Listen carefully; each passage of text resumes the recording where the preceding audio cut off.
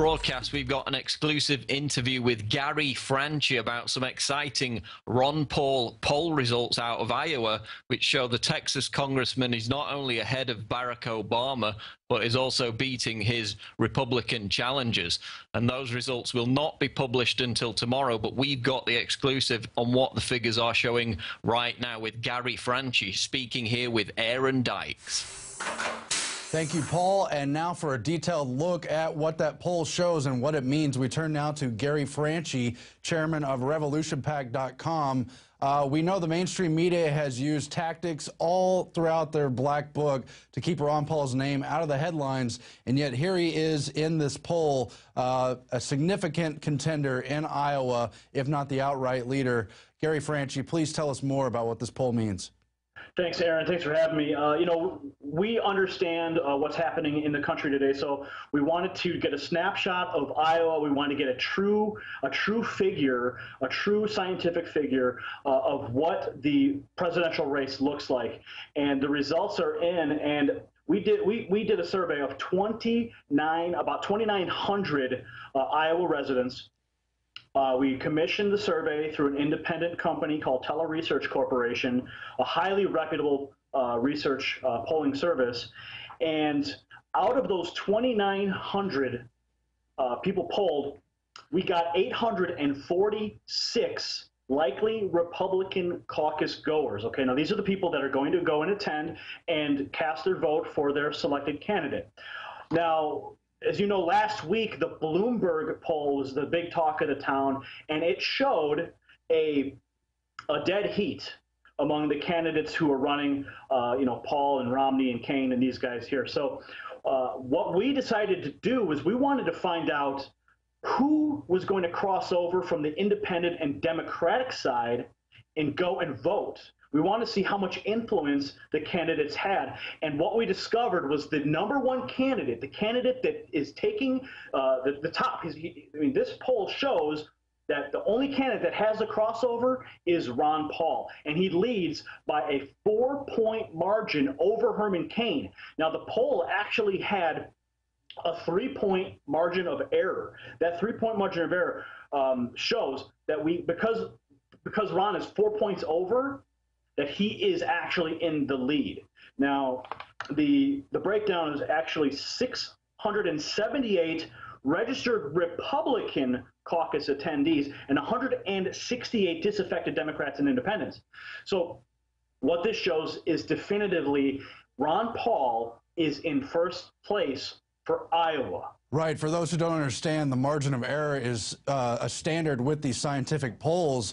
But if you're above that margin of error, that's where you show that you're not in a statistical dead heat, that things are really in a clear trend, especially when you bring in the key, the independents, which is also very important in the mainstream races, obviously. Oh, without question, because, see, most people give Obama the race in '08 because of the independent vote. What we're starting to see now with this poll is that people are saying that Ron Paul is going to pull in the Democrats, he's going to pull in the independents. He has the crossover appeal. None of the other candidates have that ability, and this poll definitively shows that. And even when you just talk about the niche Republican group, true diehard Republicans, he's still at a statistical dead heat with Kane and Newt Gingrich, right? That's correct. Yes, it's still, with just the baseline Republican vote, there is still a statistical dead heat. But once you incorporate Democrats and independents, it puts Ron Paul over the top. So with this poll, the Republicans, the leading Republicans, okay, if you want to play the two-party race and you want, you know, we all know the game. But it is a game. It's actually happening. And if the Republicans really have a desire to win, if they want to win this race, then they need to get behind Ron Paul, because he's the only one that could actually take it from Obama, because he can pull in those Democrats and Republicans away from Obama. And people are tired of all the lies. I think they see through both sides of the spectrum in many cases, and and Obama's so full of it, as are the others. Now, the other important thing that other recent polls have shown is that while there may be a close matchup with people like Kaine and Gingrich, they have kind of a fluctuating support. Most of the people who identify they're going to vote for those candidates are not entrenched, whereas a very significant portion of Ron Paul supporters say they have decided for sure who their candidate is.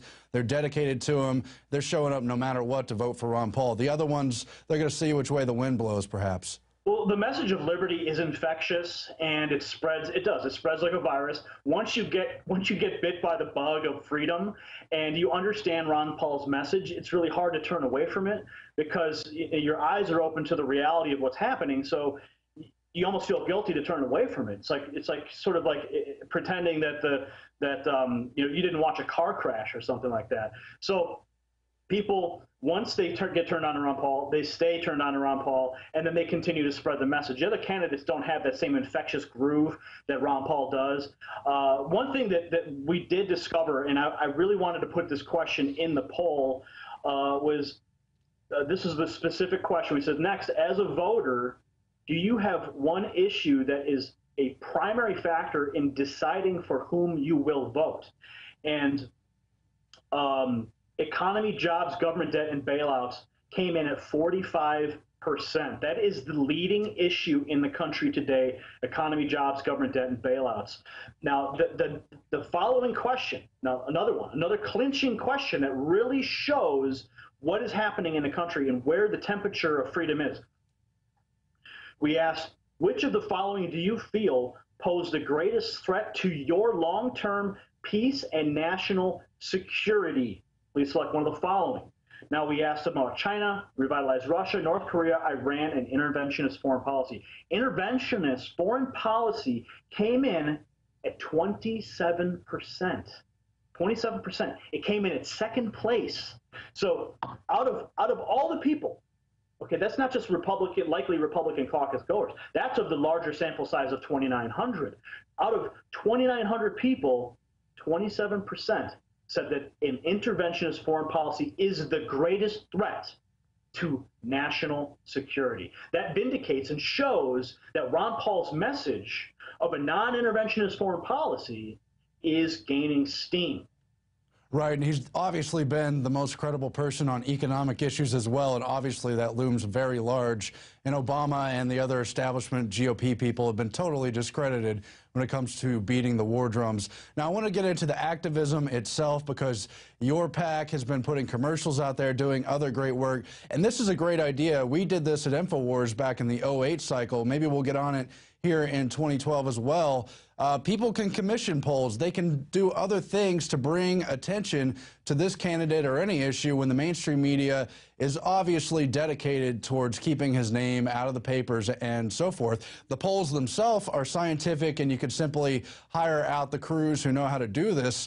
But if they don't put Ron Paul's name in the question, he's not going to show up in the statistics. Yet here he is leading the pack by 4 points. Newt Gingrich and Herman Cain at 21 and 20% respectively. The other candidates far further down. Mitt Romney only at 15% here in this poll with, what, 5 weeks to go till Iowa, January 3rd?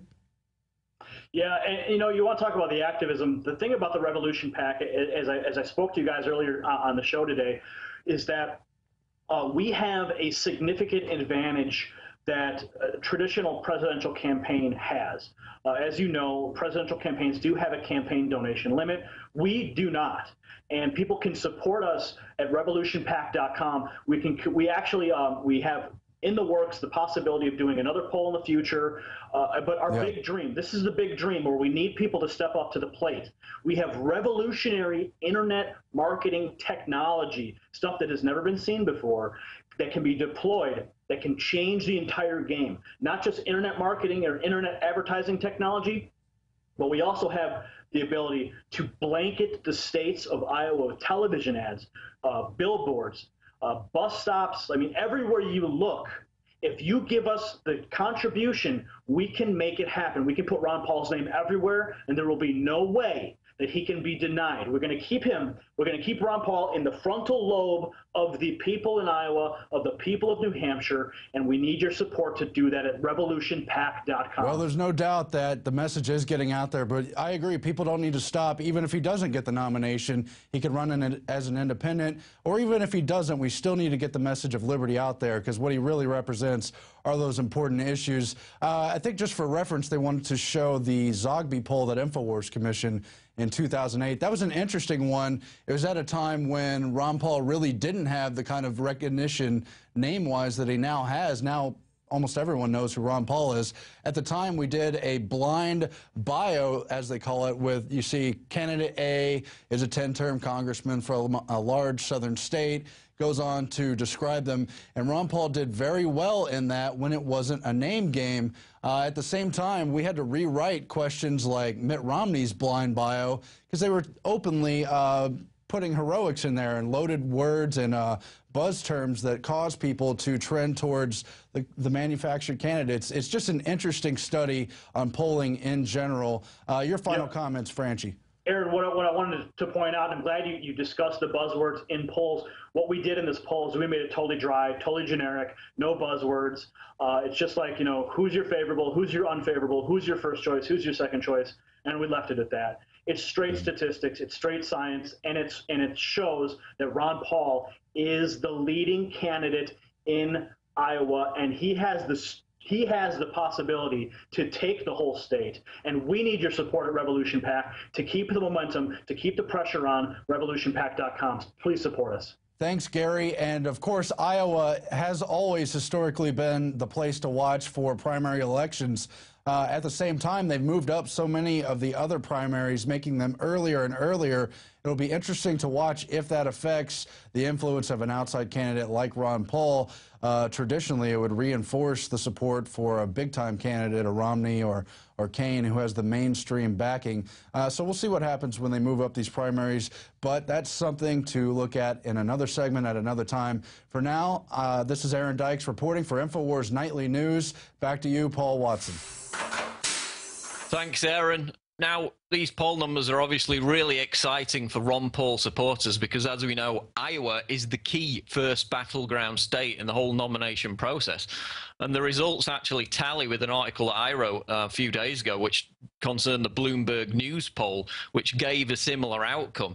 And not only is Ron Paul stronger in the numbers with this margin of error of 3%, he still overrides that. But his support is more solidified than any other candidate in that state. Ron Paul supporters are the least likely to change their minds, whereas the likes of Kane and Gingrich supporters are.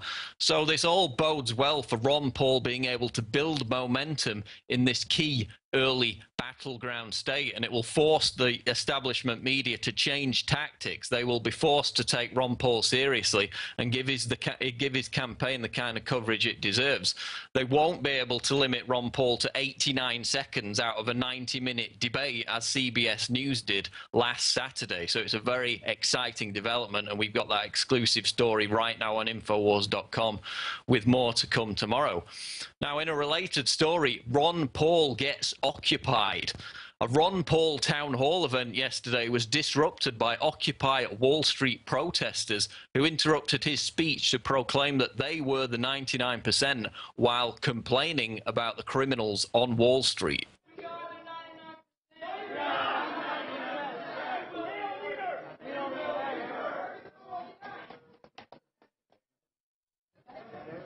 Do you feel better?